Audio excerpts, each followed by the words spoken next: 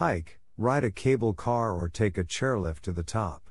Once on the wall, it takes about 2 hours to walk the 1.4 miles of this section and explore its 23 watchtowers, replete with photo ops and views of the surrounding mountains and forests.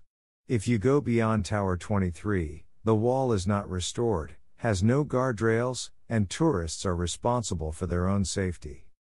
Come down via hiking, chairlift, cable car, or jump on a sled.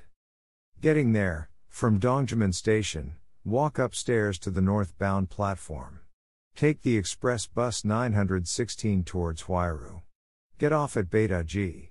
Take bus H23 to Mutianyu or share a car with other tourists going there. Travel time is 2.5 hours. Travel tip: check out the Brickyard at the bottom of the wall.